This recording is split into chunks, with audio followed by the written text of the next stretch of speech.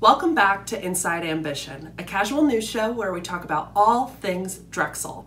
I'm your host, Alexandra George.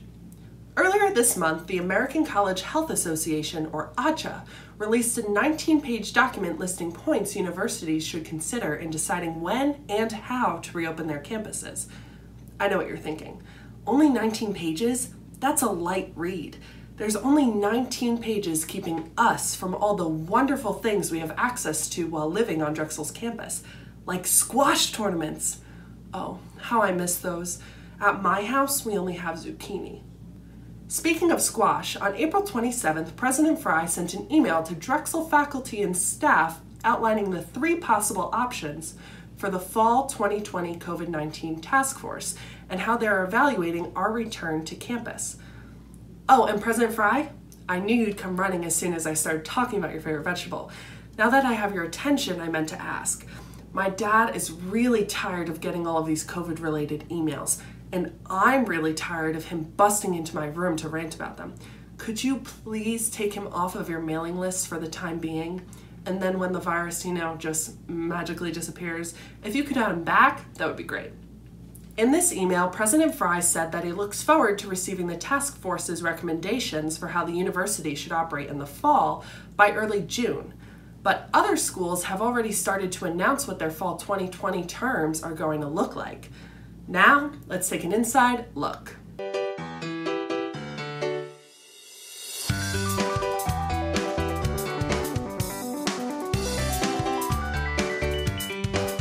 President Fry listed 3 possible options in his email last month, none of which is returning back to campus exactly the way things were 3 months ago.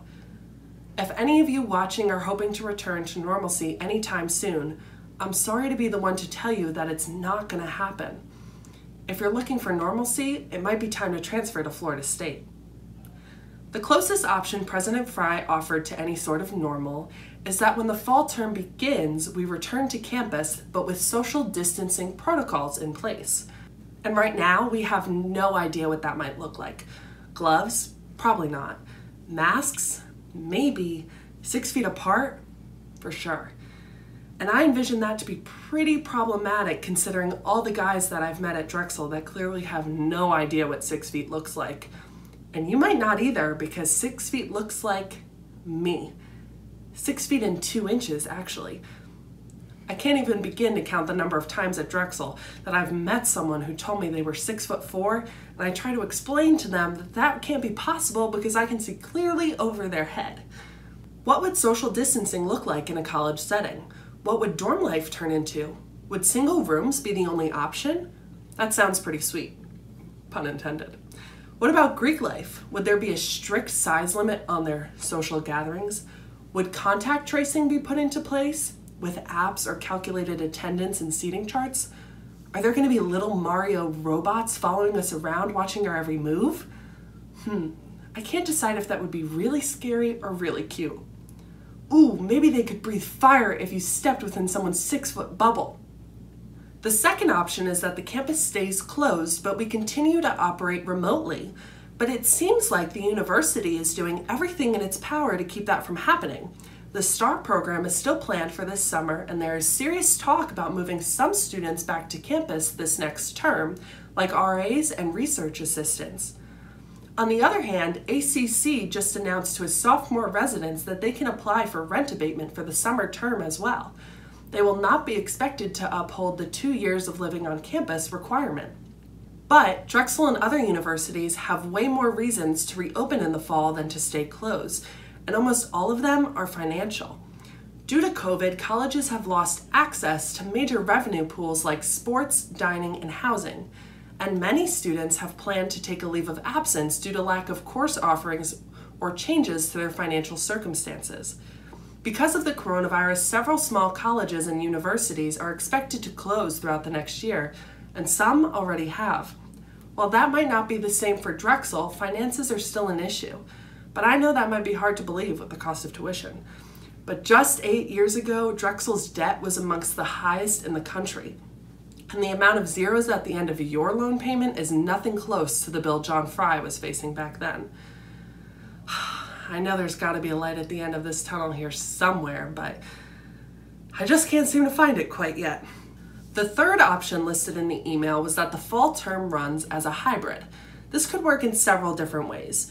It could be like the regular hybrid courses Drexel offers when you go to class once a week and then the rest of the work is done online.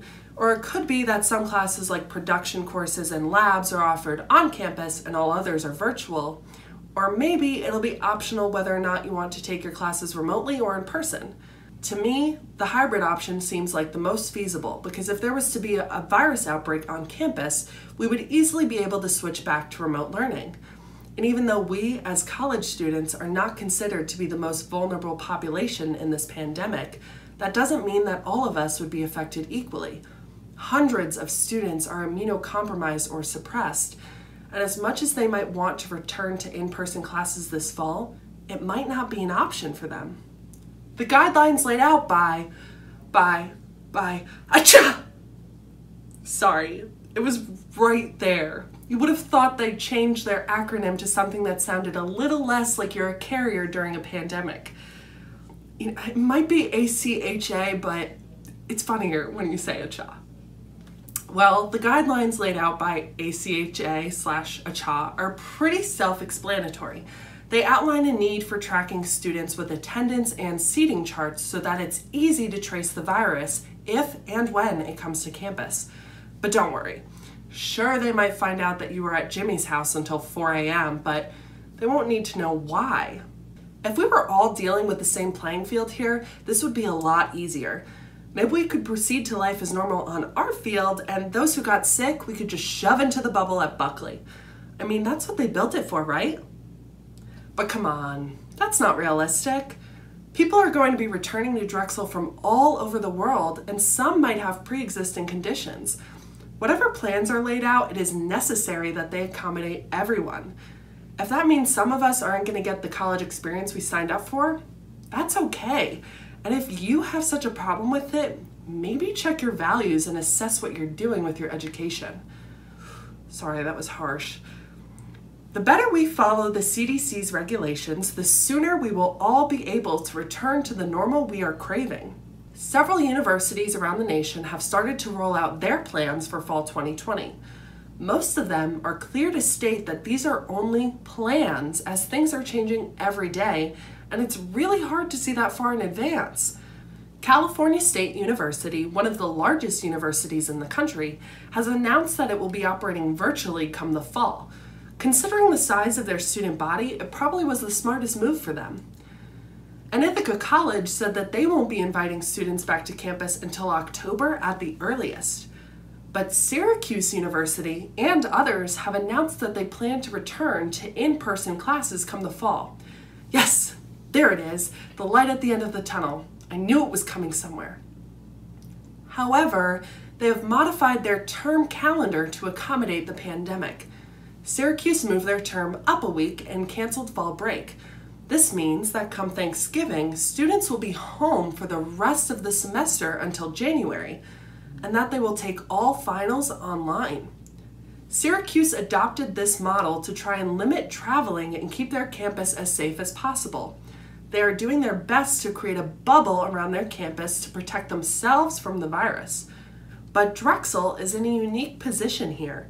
Our fall term already starts later than anyone else's, so we'll have a little bit of an advantage there. But the bubble model of dealing with the pandemic is not exactly feasible for Drexel because we are so close to so many other communities. I mean, that's part of the beauty of our school. You only have to walk a couple of feet to hop on the Market Frankfurt line to take a visit to see the boy band that lip syncs outside of Reading Terminal or to visit your best pal Gritty. Plus, so many of us live off campus in Powelton Village or other places. We can't be bringing the virus into those communities. And what about our professors? There's a lot to consider here. The university doesn't just have us to protect when it comes to the virus. So in these upcoming weeks, please make sure you're actually reading the emails Fry sends out.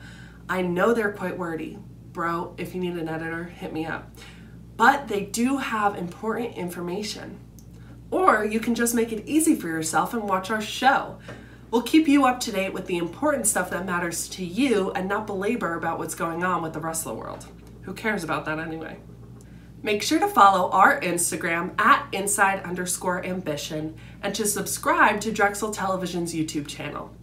Thanks for watching, stay safe, and we'll see you soon.